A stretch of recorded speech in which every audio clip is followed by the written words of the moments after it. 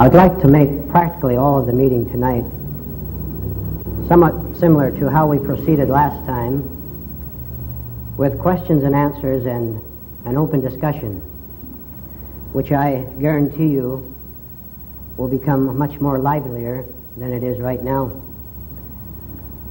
Because we're going to probe very deeply tonight, and you're going to have some emotional reactions to what you hear. Some of you may speak up on where you have been maybe operated on, and that is fine. If you have any reactions at all, even, listen to this, if you have even any negative reactions to what you hear tonight, feel quite free to express them.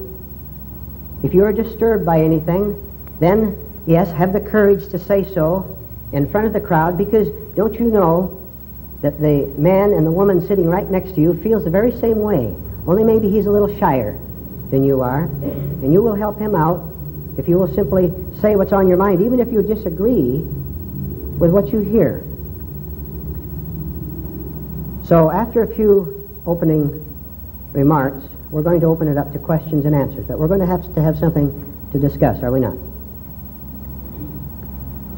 When the other gentleman stood up here, he mentioned the need to be relaxed, and that is just fine.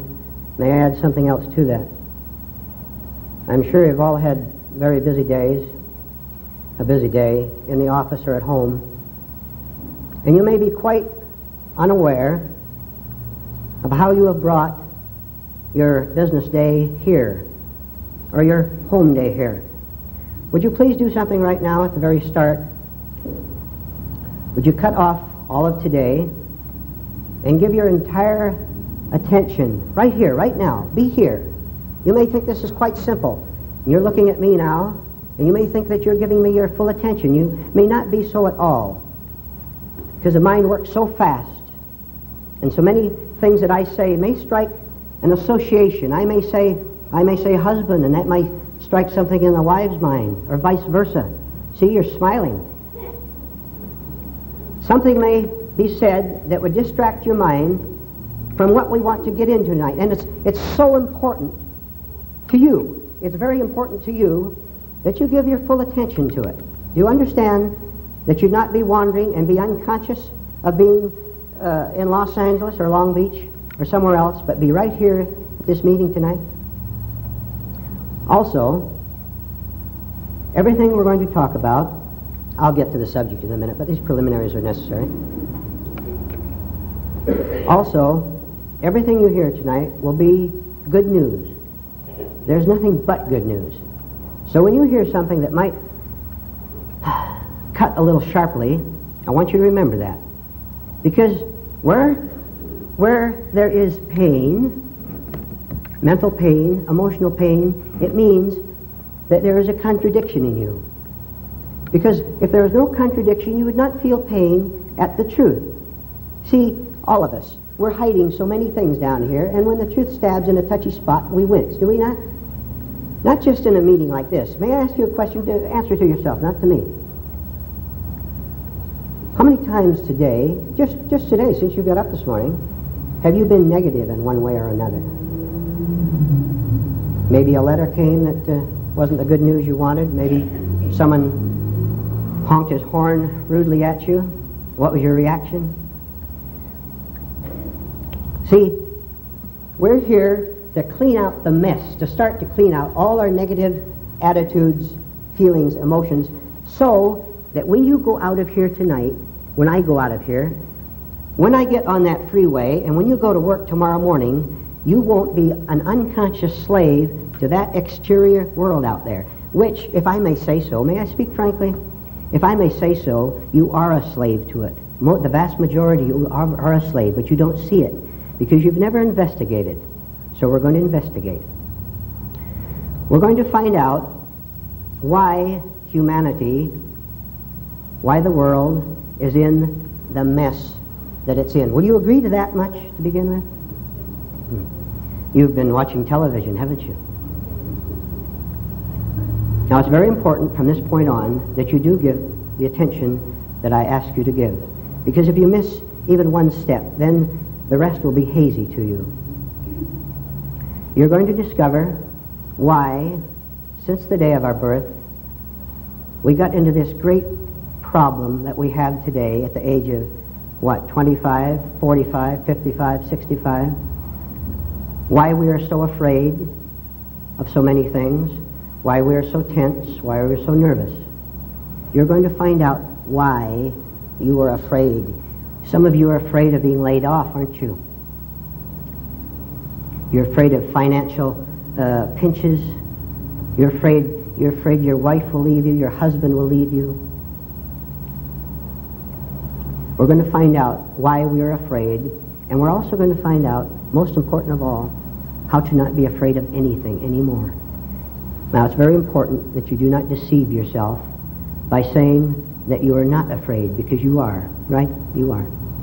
You know it. You know your relatives, don't you? You know how afraid they are. You know how angry they are. We're going to find out right now. There is a part of your mind, of our minds, which is called memory. From the day of your birth to this moment right here now, you have been accumulating thousands of experiences with other people, with the world in general. And you have had emotional reactions from, remember when you were, look, listen. Remember when you were in grammar school? Remember the teacher who frightened you and who conditioned you into being afraid of other people? Remember when you grew up in your home with your parents who were far from being saints? You remember how frightened you were? This is why you're frightened today, because these memories of the past have accumulated themselves into a bundle, which bundle you now call me, I, the self. I want to repeat that, and you should remember this. If you want out, then you listen to this. All these experiences that you have had since you were born clustered around what you call Mary Jones and John Smith. Mary Jones was frightened in the 6th grade because she almost flunked and would have been the only one who didn't go on to the next grade, and it terrified her. Therefore, Mary Jones feels herself walking along the edge of a cliff. And every experience after that has hardened this idea that you're walking along an edge of the cliff. I want to tell you right now, if you have wasted many years of your life, and you should start right tonight to stop it. I hope you're here tonight very seriously. I hope you are fed up to your neck with being afraid, because you can start to break out starting right tonight. All these experiences that you have had formed I, John Smith. Now listen. All that you have ever called yourself and labeled yourself is a complete falsehood. It is a hoax. You don't know it, and I don't know it, didn't know it. That all these labels, that you must be married, Mary Smith, when you're 18, or at least by 25, because that's what most women do. Or, John Jones, you must be a success in the business world. What a horror. And so if you don't get married, or if you don't become successful, then you think you have failed. We're so sensitive to what other people think of us that we don't give any thought at all to this original error that we have fallen into, that you must be successful. Listen, have you ever asked yourself, what if you were not successful in any way at all as society has defined success?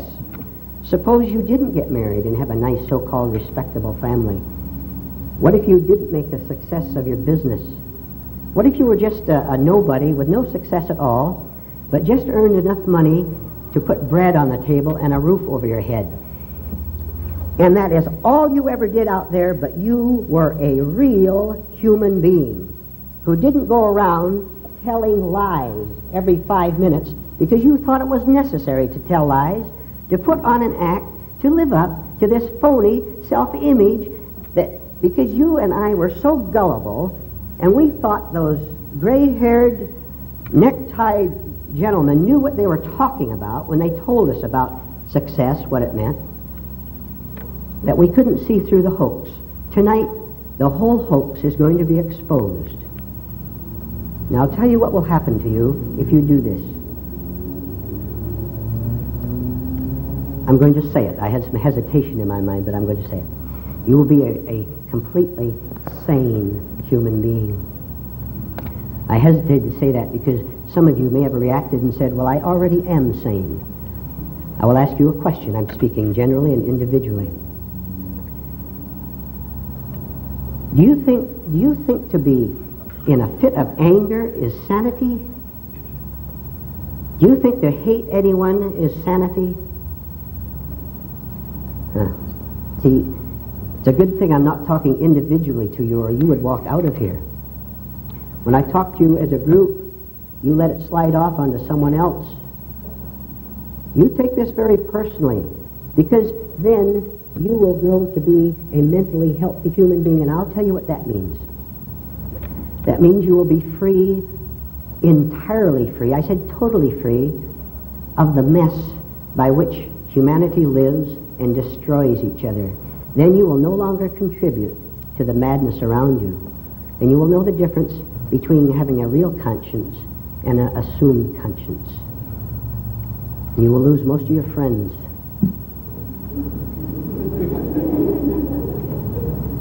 Are you following so far?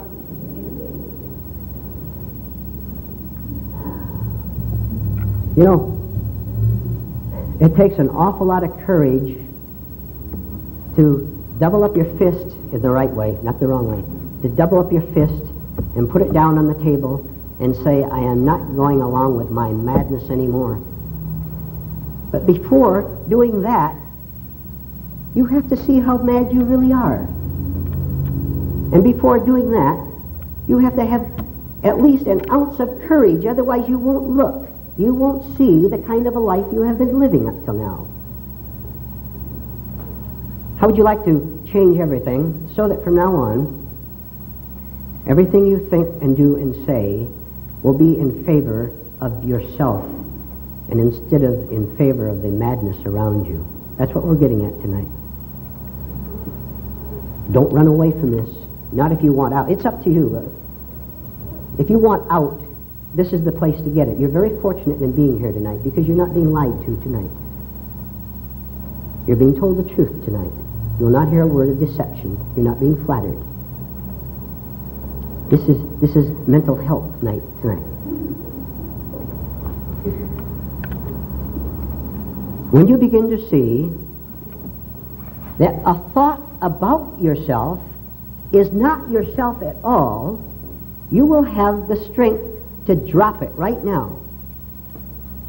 I can't tell you, I really can't tell you what will happen to you, but I know that you will be a totally free human being who doesn't give two hoots what the world does, because you are your own free world, and they have no association with you at all except on the social level. You're not asked to give up your friends, you're not asked to give up anything, because when you understand the truth, they will fall away of themselves.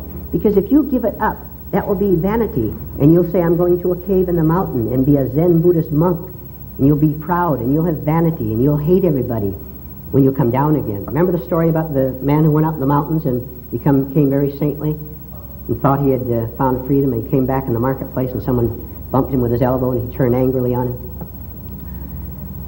You can get to the point where you're not angry about anything at all. Now, what was your reaction to that? Shall I tell you? I will tell you. Most of you here tonight wouldn't know what to do without your angers. You would feel lost without them, wouldn't you? You wouldn't know what to do without your complaints. If you had no one to complain against, no other social group, no other individual, what would you do with yourself? You wouldn't know what to do. Why don't you find out by having the courage to not have any enemies in this whole world. It will scare the life out of you at first. Because up until now, you have been getting, follow this please, you have been getting a sense of who you are by creating an opposite to you. Where there's no Mr. B, there can't be a Mr. A, right? If you give up having an enemy, then who are you? You are not someone with an enemy anymore, therefore you are no one. But when you are no one, then you are everything. Because you don't have a labeled self with all its prides and vanities that must compete with the world. There's no competition whatever anymore. Are you following me? We'll get to the questions in a minute. When you and I have the courage not to live by self-labels anymore, I am a successful businessman, which does not mean you can't be a successful businessman. I'm talking about the identification, the label with it. When you can drop all labels about who you are and be no one, you will be quite astonished at how your whole life will be different, how you won't have bad dreams anymore, how you won't be nervous anymore, how you won't be afraid of newspaper headlines. I think we will open it up with that and see what you have to say. If you have questions about what has been said so far, do ask them, and speak in a loud voice, please, so that the others can hear you.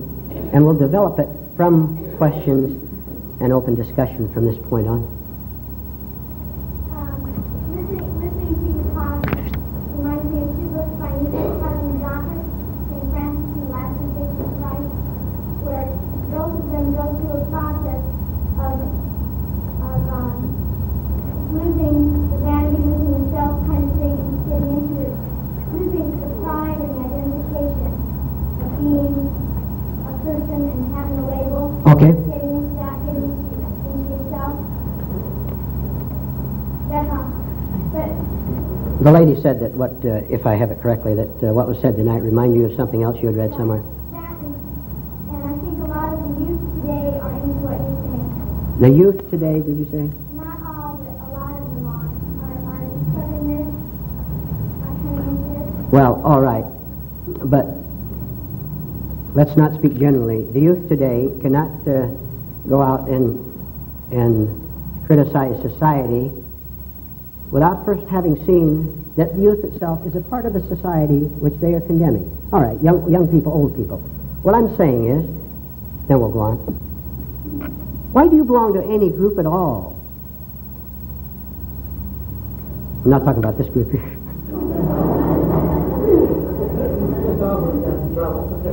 I thought I'd better say it. Yes, sir. Pardon? I'm sorry. All right. If you come together as a group to learn from each other, that is wonderful. That is great. If you have a group of people who really want out, nothing is better. True. What the motive is, why do you come together with other people? Look into yourself and find out why. Maybe you came to the meeting tonight because you were lonely or something. That would be a wrong motive. If you came because you thought, well, now I am lonely when I stay home alone, and I'd like to get out of this condition of being lonely all the time because it's so painful. That is a right motive, because I will tell you that you can be completely free of being lonely or of any other negative condition. This is what we're talking about tonight. If you're free of one thoroughly, you will see that it works on the others, because all these are connected. Yes? Loudly, please. You're talking about businesses and make yourself think that you're not negative. Would someone repeat that, please? Would someone repeat that? Speak quite loudly, please. I'll say it again, all right? You're talking about a type of hypnotism to make yourself think that you're not negative. No, sir, I am not. Then what are you saying? Are you happy yourself? May I ask you a question, sir? Yeah, sure. Well, will you not be offended? Yeah, that's cool, man. All right. I'm going to answer your question. May I ask you in what spirit you asked that question? In what spirit? I'm asking it in a negative spirit because I don't like the spirit that you came out with, because you haven't said anything to me yet. Have you been frightened by what you've heard tonight? No, because I've heard it before too many times. I must tell you all, we might as well clear this up once and for all, not just to this gentleman, but to all of you. any question or comment made in a negative spirit, there's no answer to it at all. Do you understand? If you want to know the truth, and even if it bothers you, if you ask and are willing to take something that might bother you even more, then you may ask it. But a question asked because you have been made frightened by something you heard, there can be no answer to that. There can only be an answer to a sincere question. Now I'll answer. No, wait a minute. No, we are not here to induce hypnotism, but to abolish hypnotism. When you are in any negative state at all, I said any negative state, resentment, fear, anxiety. Some of you have been very anxious tonight by what you have heard. I know you have. I'm not criticizing you.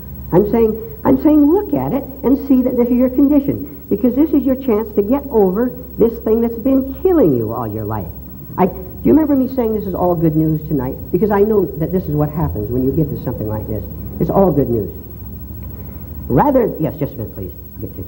Rather than induce hypnosis, we are here to break out of hypnosis. Don't you know what it means to be hypnotized? It means to be miserable. It means to be unhappy. It means to be hostile. This is a state of psychic hypnosis because you do not understand as yet what I covered earlier, that you're living from a fixed position. And I will tell you, anytime you are trying to prove a fixed position, you are miserable and you are afraid. When you have the courage to have no position at all, to drop it, then the truth will enter in that blank space that you have had the courage to give up this fixed idea, whatever it might be. For example, that you're smarter than the speaker. See, you may have that idea. That's all right. You can have any idea you want. Go ahead. We're here to break hypnosis, not to induce it. You label motives as right and wrong.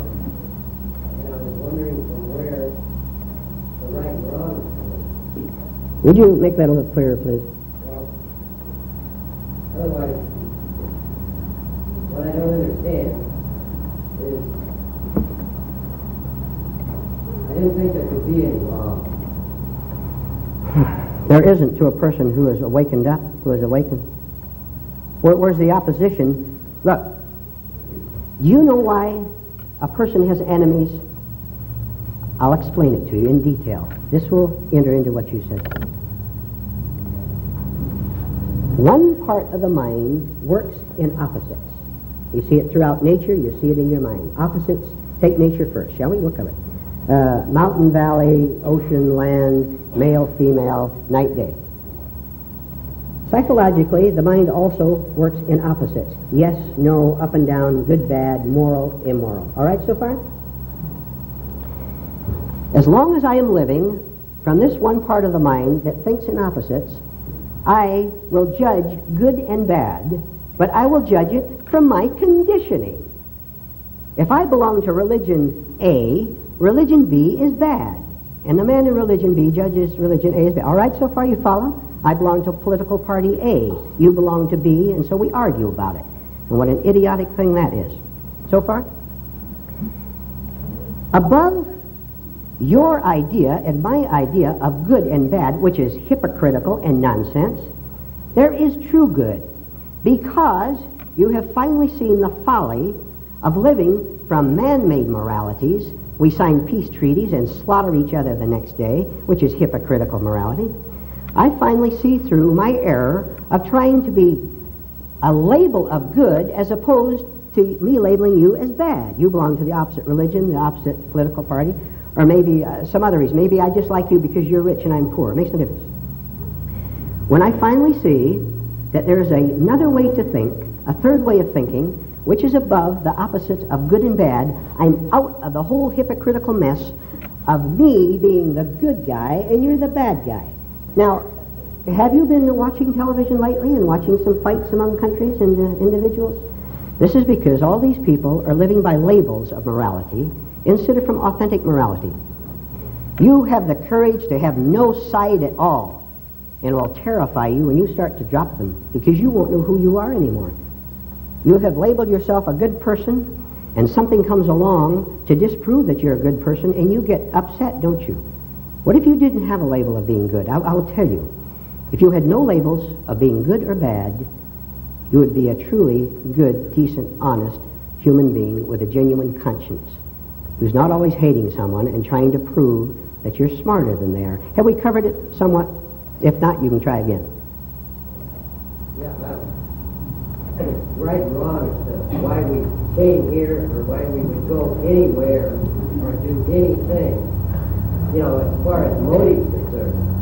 Otherwise, right motive doesn't necessarily produce right answer. Did you follow what I said before? That's right. Well, you have an ideal image of yourself as being a good person, that it creates an enemy, a bad person. If you don't have any idea of being good, how can you create anyone being bad that you have to fight with? Try to see it from that viewpoint. Try to see that there's another way to thinking, which indeed there is, which takes a lot of hard work on yourself, where you don't have a position where you are the good one, and isn't it a miracle that you are always the good one and the other one's always the bad one? The lady in purple, please, if I may put it that way. I don't understand this, and I want to judge. Yes, go ahead. Okay. We found our label, Yes. our self-image. Which I think we get from the people we come in contact with. Okay. From our family. Okay. All right. Then, if an individual would become good and pure and reach this level, Yes. wouldn't other people give them a new label and say they're good and pure and we got a label?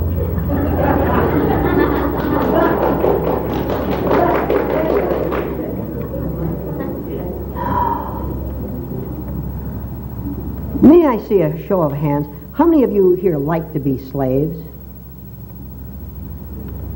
Silly. Wait a minute, just a minute. See, I'll answer the lady. I was being funny. No, I know. And I know what you're getting at. All right, listen. Do you want to live your own life or the life that people expect you to live? Why do you give 2 cents? Now listen to this, and don't go off on the wrong track on it. Why do you give 2 cents what anyone thinks of you? If you are a truly, I said truly, decent human being, how can they touch you? It's only when you are playing the same game that they are that they can touch you, because you're both on the same psychological level. Do you see this? Stop playing the game and you won't get hurt by the game. If you are getting hurt, you are playing the game, period. Yes, sir. If I was perfect, I wouldn't be here. Well, I'm glad you're here tonight. Bound to have something that Yeah. has to guard against from other individuals.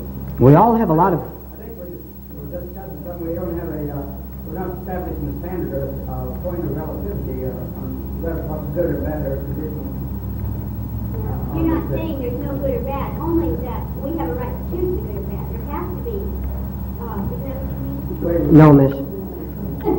But you're saying then that what is good is what you feel like doing? No. If you do what you feel like doing, which is what most of you do, and you don't understand why you end up with such headaches. You do what you feel like doing because you have not learned the difference between true self-interest and false self-interest. You still think there is something that you can get that will complete you, and you never notice that you've been doing this all your life and you're still as empty as you were before. I'm trying to wake you up to see that you have to jolt yourself off of this path, this mechanical mind path by which we have all been conditioned, every one of us. You can think of it with the way you were brought up. We're trying to jolt ourselves off the path, and this is why tonight there has to be a certain amount of emotion in it. If I give you a purely intellectual talk, you will all sit here and nod yourself heads and say, that's quite true. That gentleman gave a nice talk. He agreed with everything I thought. You have to be jolted a little bit, and I've seen evidences of this. And if you will, those of you who have been upset tonight, you have a great opportunity. And don't look, you can't lie. You can't lie here tonight. You can't kid me.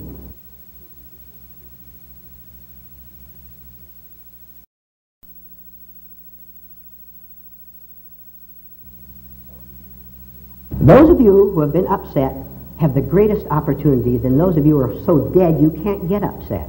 It's a fact. Do you want to hear what we've been upset about? Yes, good. Pardon? Do you want to hear what we've been upset about during the day? Would you like to tell us? Is that what you wanted? You may do that. You said for us to forget it. No, I mean, no, as a discussion to bring it out so that we can all get into it. But don't use it to brag. You understand? No. See, people like to mention their sorrows because it makes them the center of attention. And I'm saying, if you just want to mention it so as to bring it out so we can examine the thing, that's fine. Please do so. This gentleman in the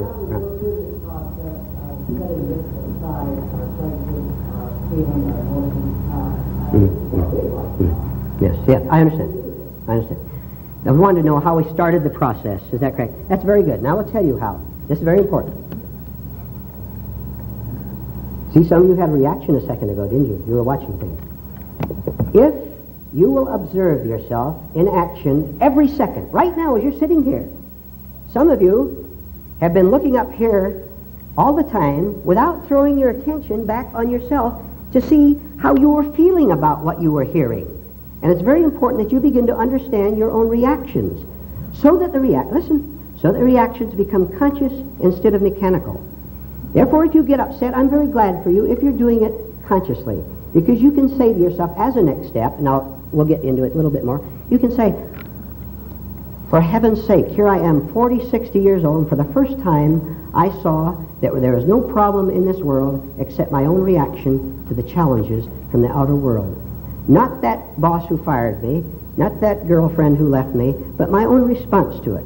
Thank heaven I woke up in time to start to get off this mechanical train track that I've been on. Now more specifically, if you will start to observe every thought that you have, every reaction, especially every negative emotion, and then please, when you see a negative emotion in you, don't be ashamed, because now you've made another mistake.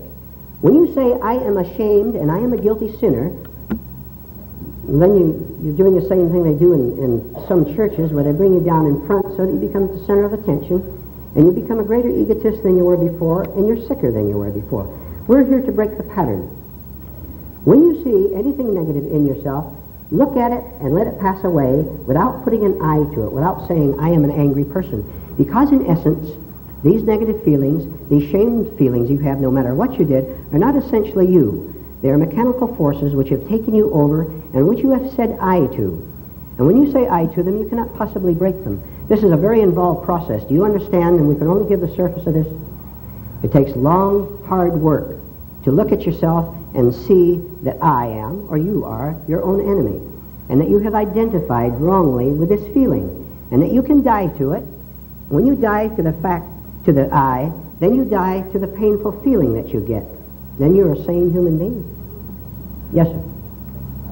If that's your theory, if that's what you go upon, I mean, if that's what you base your life on, then where do you set your goals at to be successful, or do you just go about being a wandering, drifting person?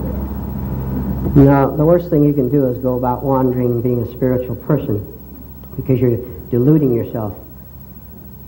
You have to, look, whatever your position is right now, whether you're a businessman or a housewife, this is the perfect place to start this drastic self-transformation that we're talking about. Don't do anything but stay right where you are, because your very need to escape from this will lead you into a similar situation a little bit later, because you haven't changed yourself at all.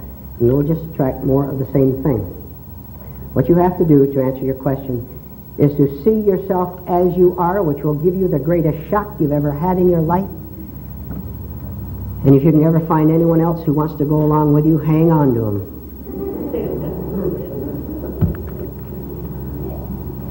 All right, this is what I'm teaching us out of this. My wife, my mom, New York, and I am shifting this love. You're intellectualizing love. Basically, what you say is just love on a very intellectual and very cold and very stone kind of thing. It's basic love. It's basic self-love. You have to love yourself and other people, regardless of how much you might love them, regardless of how they affect you. You have to be on top of everything. And no matter how much you love somebody, if you feel,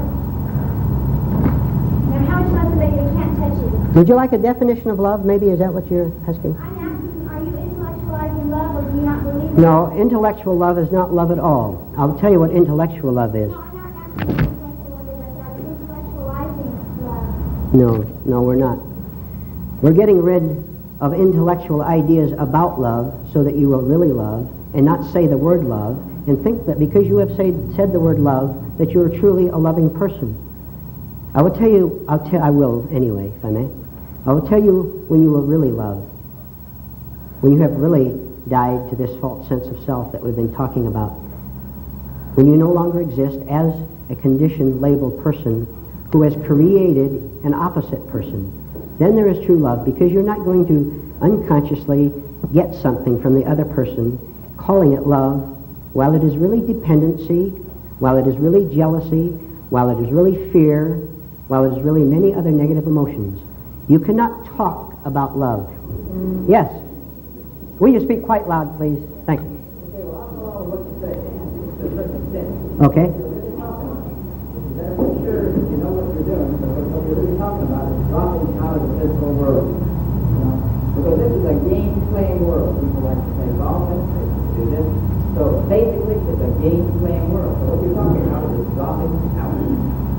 I'm talking about dropping out of the stupid game, not dropping out of life. Don't you know that you can be right? Are we sitting here together now talking with each other? Are we dropping out of life? I'm talking about dropping out of the deceptive game which most human beings play on each other in the name of love, or in the name of friendship, or in the name of international cooperation. No, sir, don't you dare change from where you are. You're just deceiving yourself into thinking that you're spiritual if you drop out of society. Why don't you overcome society by not being a part of it anymore psychologically, which you will understand fully when you have done it, and not before. How did you do it? You're assuming that I've done it. But I didn't see you before, and I would like to hear more about you. What you discovered, how you discovered it. And was it hard? I understand. Did it take a long time? When Oh. you say, maybe I'm getting it wrong, but have you ever seen anyone not respond to a kind word or a compliment? They expand. Now, is this wrong? I know. Forget about our fellow man? I mean, withdraw? Or am I getting it? When you say, don't let these things affect you, don't put on the big show. Maybe we're not putting on a big show. Maybe we're really sincere. All right. You have to decide that, do you not? What's the problem? You decide for yourself. Let me ask you a question in connection with that. I understand your question. Let me ask you a question. Answer this very honestly to yourselves now. You answer it not only just now, but when you go home. May I ask you, what is it like living with you? How do you find it living with yourself? Now we had a nice, honest answer. You know it's horrible, don't you? Don't you kid tonight. I hope you came here to get something of value. You're getting it, but you have to accept it. And not resist it, because it goes against all the stupid nonsense that has been given to you in the name of God and Christ and reality. Why don't you find out for yourself who God is, what reality is? Why are you so gullible as to take everyone's word for everything? What if you don't take everybody's word for everything? Pardon? What if you don't take everybody's word for everything, and you just go along and say, that's how you feel, and then you take it inside of yourself, and you kind of whirl it around, and then you find out how you feel about it, and you're happy with the way you feel about it, but you leave them alone because that's the way they feel about it. What if you do? Well, I'll have to ask you a second question then, connects with it. Are you really happy? If it's contentment with you, yeah. With yourself. Okay, no problem. I'm not talking to those of you who are out of it. I'm only speaking to those of you who are in the trap. How do you know if you're in the trap? Come on now. Now, I won't speak to you because I don't want this to be personal, but to all of you. Who are you trying to kid? Look, you don't kid yourself with those nightmares you had last night, right? Don't kid me. Earlier in the talk, I brought out, well, a couple times, I brought out the idea of anger, because I know that all of you, to one degree or another, have a lot of anger in you. And if you want to get rid of this burning anger, then this little slight hint that maybe you have anger in you, and you took it with honesty, you could begin to work with it so that you would not be angry anymore. You also recall me saying that anger is very valuable to people, falsely valuable, It's poison, really. But it's valuable because it gives you a sense of who you are. And if you give up your anger, it would be too terrifying because you can no longer say, well, at least I'm an angry person. At least I'm someone who stands up for my rights. It takes a lot of courage to drop all your so-called stupid rights and be a real human being. And to stop torturing yourself all day long. It takes a lot of hard work to get back to the original question down here, this lady here. It takes a lot of hard work. It's up to you. It's up to you, not up to me. It's your life. What are you going to do with it? Do whatever you want with it. I have no control of your life. I'm asking you, if you want to change it, if you are willing to go into this and do some hard work, good. Then listen to this and let's talk about it, because this is the way out. And I don't care how many books you read, how many lectures you hear, anywhere, there is no other way out but the one way out, which is, this gentleman in the tan shirt, to observe yourself, to see yourself as you are, instead of as you imagine you are. Now I'll tell you how you can tell whether you're living from an imaginary picture of yourself instead of from reality. It's very simple. If you suffer any way at all, jealousy, fear of death, now you laugh that one off. Now you tell me you're not afraid of death. Are you? Who said that, please? If I tell you that I'm not, would you believe me? Yes. All right.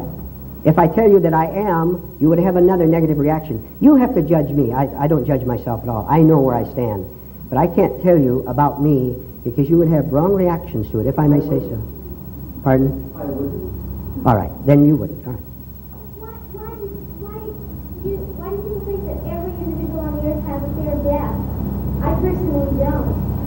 I personally don't feel Do you fear anything at all, may I ask? Why? You mean like mental fear? Anything. Snakes and things like that? No, not things. I mean, do you fear other people, maybe? No. I feel no one can touch me unless I fear to be touched. Then you don't have too many problems. Are you speaking are you speaking to negative-minded people? Is this supposed to get negative people? Is it supposed to get positive? Is it based for one certain type of individual? No, I understand. This talk tonight, this discussion tonight, is for one type of person. And you're the boss. It's up to you. This is for people who are tired of living the way they have lived up until tonight. If you're tired, I don't mean a little bit tired. You have to be thoroughly tired. So tired that you don't know which way to turn. If you still have a way to turn, then you will turn in that direction and you will never find the truth, because you have sought comfort instead of the truth. When you have dropped all search for comfort instead of search for truth, then you will find yourself passing through a period of great conscious doubt, great conscious despair. You'll be going through the dark jungle that I'm sure many of you have read about, and probably some of the books you've read. And unless you enter this jungle so that you no longer know who you are, and so that you see that you are as frightened as you really are, unless you pass through this, you'll never come out on the other side where you're not afraid anymore. I'm giving you suggestions tonight, ways tonight, to enter into this, knowing that even the fear itself of this dark place is false. But you have to pass through it and see it for yourself, so that you don't know who you are. Yes? Mr. Howard, you had in your literature somewhere a story about a man in a boat going toward a waterfall. When I began reading your book, that gave me the greatest quick realization of what you were teaching. Yes. Shall I repeat it? I'll repeat it for you. The lady is referring to an illustration in a book, if I have the right illustration, where a man is asleep in a canoe, and the canoe is going downstream toward a waterfall. Asleep in a canoe, down a river, toward a waterfall. This man has no problems at all. He's asleep, he's dreaming about his new girlfriend, about his success tomorrow in the stock market. He has no problems, not much. Except he is heading for the waterfall. In fact, he's heading for a new waterfall every day, a new shock every day. Now, suppose someone on the bank sees this man asleep in the canoe and starts throwing rocks at the canoe, and maybe a couple of the rocks hit him and wake him up. And this man wakes up and sees where he's heading. Is he going to be angry at the man who threw the rocks at him? He probably will at first until he sees where he's going. Then, when he sees he will follow that man around the world to get more rocks thrown at him to help him wake up more. Human beings do not know that they dwell in a state of psychic sleep, in spite of all the evidence in their daily fears and angers and tensions. It is so plain, for heaven's sake. You see the coffin back of you, and you have your heart leaps. You get a letter with a lawyer's name up in the left-hand corner, and your heart leaps. You read in the paper that the aircraft factory is closing, and you work there, and your heart leaps. When you have gone through all these things we're talking about, there can be no fear, because you no longer have a self that creates an opposite that creates the fear. Where there is one thing, there can be no fear of anything. Therefore, no anger, because fear and anger always go together. Always. You look at it yourself. You'll have to go out and work with this if you want it. You see that when you're afraid, you're also angry. You may not show it, but you are, because you are resisting. When you come to the point where you don't resist anything, now please, people always say the same thing. They say, you mean we should let people walk over you? Again, when you're free, there's no such thing as another person doing a single thing to you, because there is no you there anymore, which can be hurt. This is what is known. All right, you want to quote the New Testament?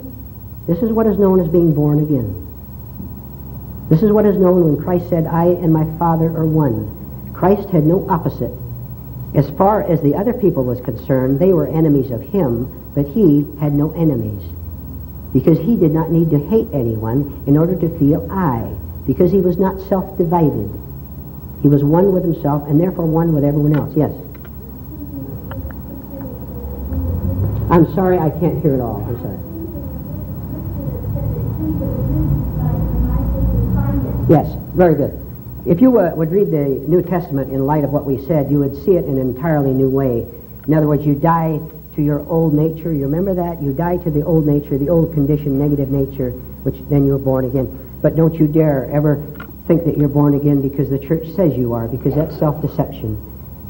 And I don't know anyone more self-righteously cruel than so-called Christians, or any other labeled church for that matter. This gentleman way back there. Okay, let's say that Christ is positive, and all the people that killed him are negative. Still, Christ couldn't live in this world, and I don't think if you get as positive and you're trying to make all these people give to me, they're not going to be able to live here either. That's all I'm trying to say. Can I say something? Yeah, go ahead.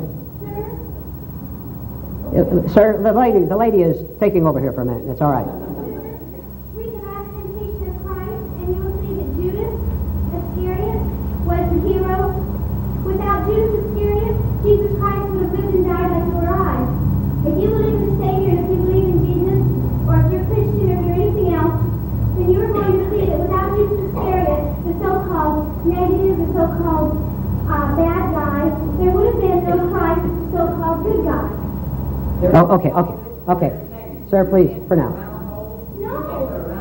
Just being a negative without to show that Jesus was supposedly the Messiah, you needed another positive force to bring that out. You needed Judas to say, kill this man and hang him, to show that he was the Messiah. Miss, please. That's enough. Thank you. This lady back here. Miss, would you speak loud and clear, please?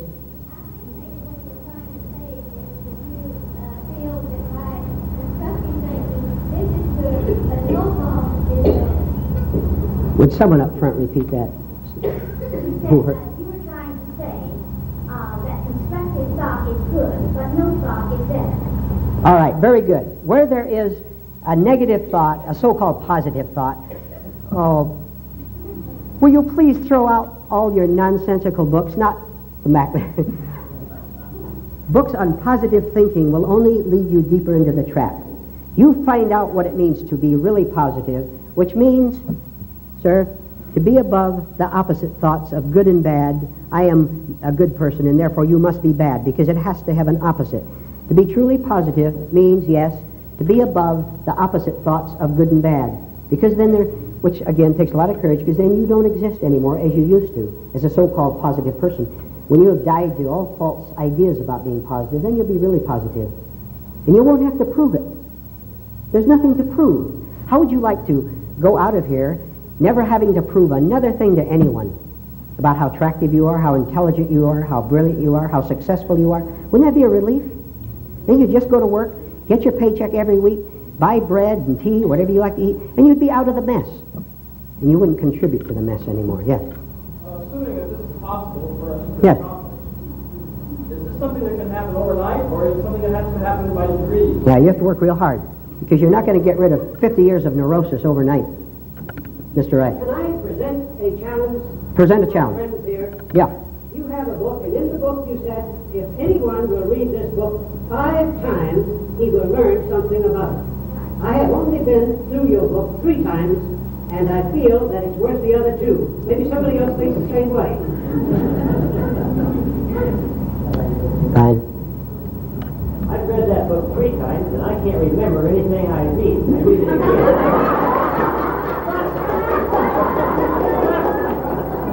I don't mean that in a negative way. It's like when I read it again, it's like I haven't read it before. Yeah. I will tell you how to read intelligent. Then this lady here. Just 1 second, please. When you read a book, read it as if you have no ideas at all. As if you don't know anything at all. If you already know the answers, for heaven's sake, why do you read it to begin with? Come to it with a really empty mind, really empty, and let the truth talk to you, not the author of the book. You know, I'll tell you something real good news, especially good news. This man just asked a question. This lady here, this man over here. The truth is within you. The kingdom of heaven really is in you, but it's all covered up with all this conditioning, all this junk from the cellar that we put on top of it. This is what we're trying to do tonight, which is a painful process, to get rid of the junk. Then read the book with an open mind, and you know who will talk to you, not me. You'll be talking to yourself, but not in the old way anymore. Who was it back here? Yes, lady. I'm trying, lady, that the person I'm trying to please or whatever is really myself, or not so much my husband, but the image I think I can have, but not anybody else. You're trying to please an idea you have about yourself. Do I have that right? That is very painful, isn't it? Wouldn't you like to be free of it? This is what we're talking about tonight. So that you don't have to please anyone. Now, oh, Lord, I know how your minds work. You're saying that man has no warmth, he has no love. Why don't you find out what love is before you talk about it? When you are not trying to please yourself because you see that there is no one there who needs to be pleased, because you're no longer self-divided, you don't have a thing to do except to live sanely. Then you go about your daily business. Maybe you sell watermelons for a living. Go out and sell watermelons, but be a sane man who sells watermelons. Why do you think all this is going to change outward things? It will change certain things, others it will not. It all depends, which is very detailed. Then, I'll ask you a question. Answer it to yourself. Are you tense over pleasing other people so that they'll be pleased with you? I don't see why you want to live this way anymore. You please this man, this woman, so that he or she won't leave you, so that you won't be lonely, so you will still have your sex partner, so you can still have your respectable home. You know, we're going to end in a minute. You have to go a long way. It takes a lot of courage and a lot of right seriousness. Don't be flippant about this. This is not a laughing matter. Your life is not a laughing matter. It's very serious, but it is not grim. And this is the best news you could ever hear. We'll take a couple more. This gentleman here. You said we will be ending in a minute or two. Will you be joining us for tea upstairs? Say that again. Will you be joining us for tea upstairs? Yes. Thank you. One more and we'll stop for tea. Yes. If you can get your ego and your true self sufficiently sorted out,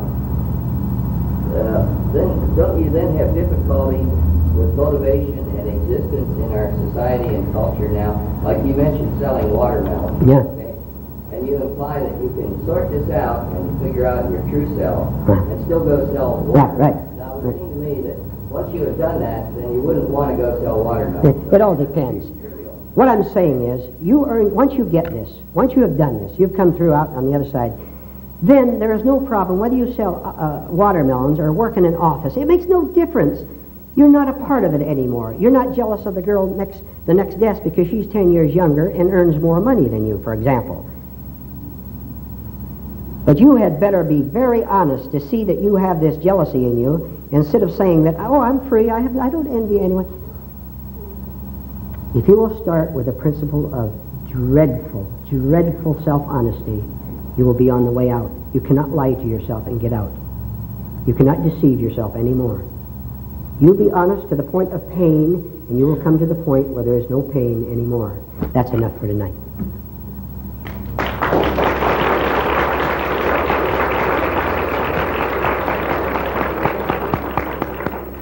Thank you very much, Mr. Howard. I'm sure that we'll all do some thinking, some questioning of our own self, our thoughts, our motives, and what we think we are. Copyright 1973. No portion of this material may be reproduced or sold without permission from Bruno Associates, Garden Grove, California.